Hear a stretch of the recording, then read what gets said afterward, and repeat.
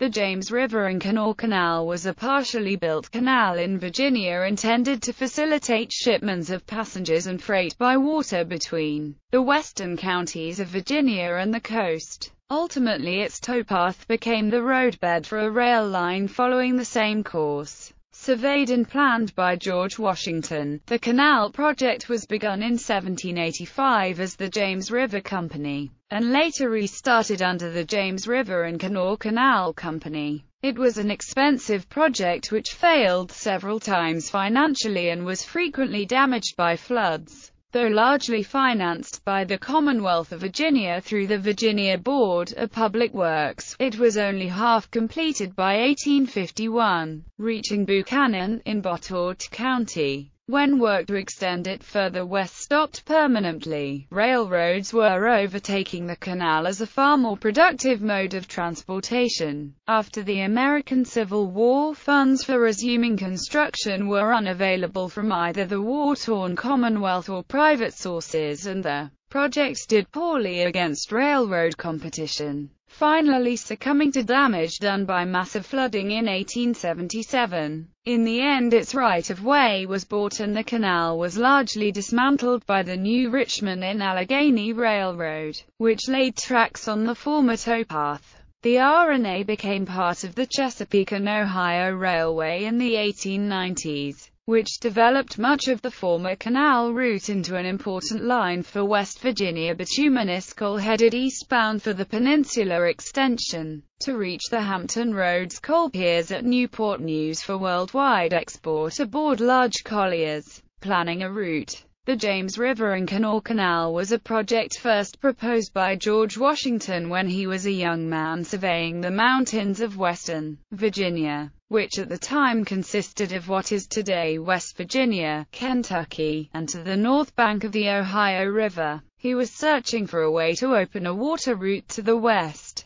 He believed that was the key to helping Virginia become an economic powerhouse in what would emerge as the United States quite a few years later. In those times, waterways were the major highways of commerce. Early developments along the east coast of the colonies tended to end at the fall line of the rivers that emptied into the Atlantic directly or into its Great Bays. Such early communities in Virginia included what we now know as Alexandria on the Potomac River, Fredericksburg on the Rappahannock River, Richmond and Lynchburg on the James River, and Petersburg on the Appomattox River. It was known by then that the Ohio River flowed into the Mississippi River, which flowed into the Gulf of Mexico. It was also known that the Allegheny Mountains formed the Eastern Continental Divide, and that there was apparently no inland waterway to sail between the two large watersheds. By 1772, Washington had identified the Potomac and James Rivers as the most promising locations for canals to be built to join with the western rivers.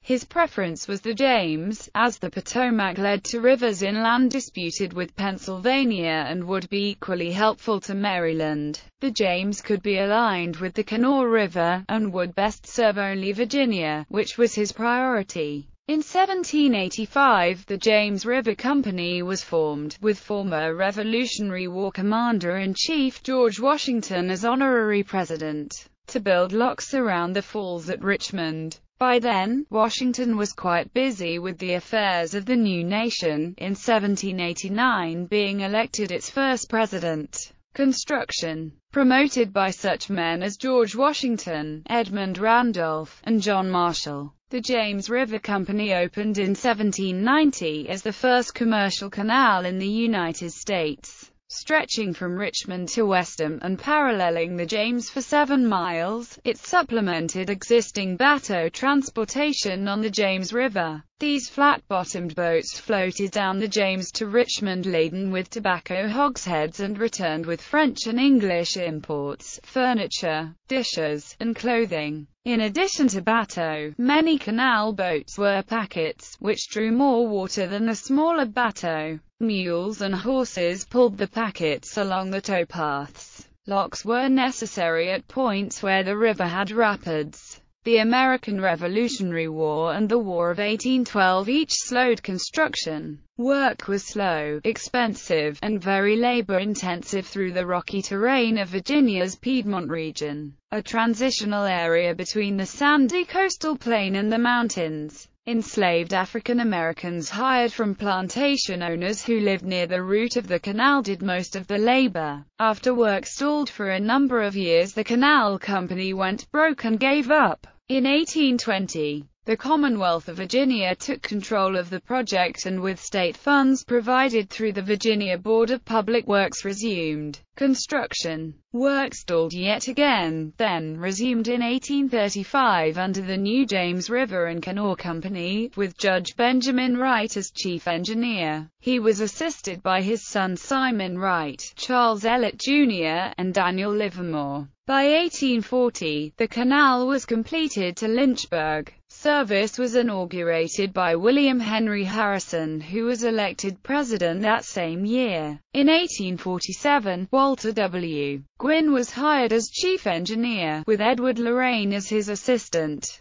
The canal eventually extended 196.5 miles west of Richmond to Buchanan by 1851. There, the plan was to link it to the James River and Kanawha Turnpike to provide passage through the most rugged portions of the mountains. The goal was to reach the Kanawha River at its head of navigation, about 30 miles east of today's Charleston, West Virginia. The portage necessary made competition with railroads along the same route a real threat. Construction of a planned railroad there was delayed by the American Civil War. However, both war damage and interruption in the flow of commerce along the canal did great harm to it. Competition with railroads. Railroads began to emerge as a more efficient form of transportation in the 1830s, midway in the canal's construction. In spite of the appointment of former Confederate General Armistead Lindsay Long as chief engineer following his service in the Civil War, damage which the canal incurred during the conflict was never completely repaired. By the time the Chesapeake and Ohio Railway was built through to the Ohio River in 1873, the canal's fate was clear. The James River and Kanawha Canal Company was authorized in 1876 to build the Buchanan and Clifton Forge Railway to connect the westernmost point of the canal with the C&O. However, in 1878, both the canal and the Buchanan and Clifton Forge Railway were sold to the Richmond and Allegheny Railroad Company, which built tracks along the towpaths. That railroad was sold to the C&O, establishing Clifton Forge as the division point of the large east-to-west system that resulted when the pioneer railroads were combined under the Chesapeake and Ohio. Today, CSX trains loaded with coal from the mountains follow the old canal route, much of it at a gentler, water-level grade,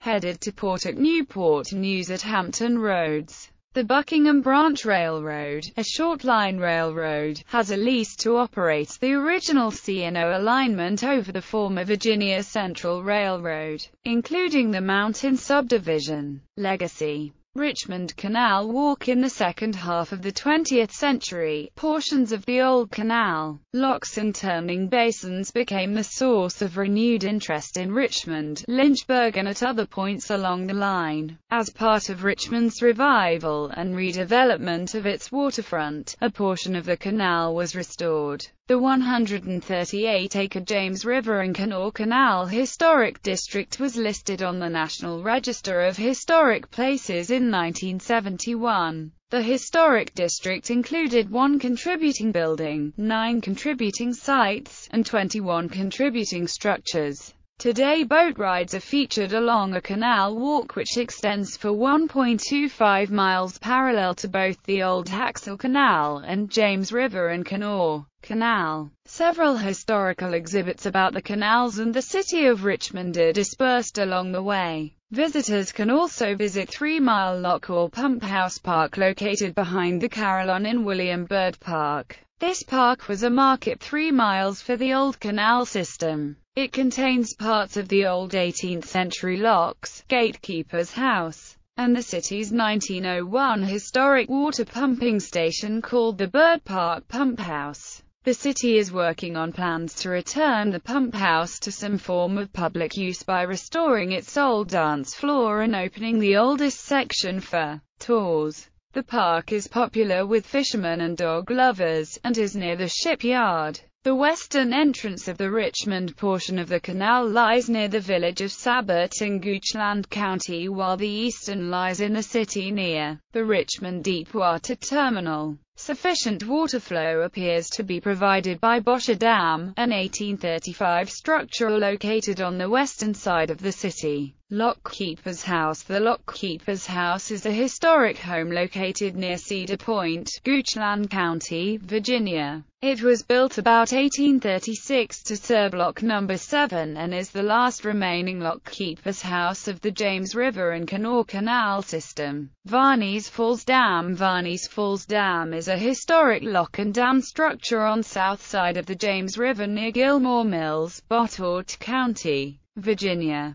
Restored lock. There is a restored lock off the James River where it is crossed by the Blue Ridge Parkway. A visitor center is located in Amherst County just north of the bridge crossing the river. The canal lock in Bedford County is accessed by a path and a walkway underneath the bridge. Midland Trail. Much of the former James River and Kanawha Turnpike portage route through West Virginia is today the Midland Trail, a national scenic byway. Washington and Lee University stock from the canal worth $20,000 was given to Liberty Hall Academy in Virginia's Shenandoah Valley by George Washington as an endowment. That gift prompted the renaming of the academy to Washington College, which became today's Washington and Lee University in Lexington, Virginia.